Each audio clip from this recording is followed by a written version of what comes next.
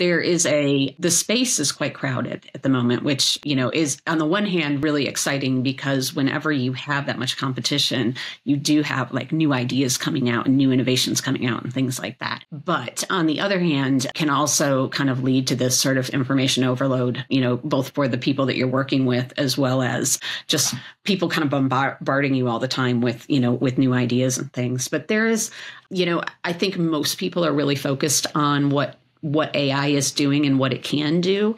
This is probably the first time I've seen a major technology change where I would say most people are kind of paying attention, at least in our space, right? People are really kind of looking at this going, right, what does this mean for us? How do we take the tools and platforms that we have and evolve them? And so I think that's one of the big things right now. But the other thing that, that I'm really hoping for is a little bit more innovation inside of companies themselves where they have these risk intelligence functions.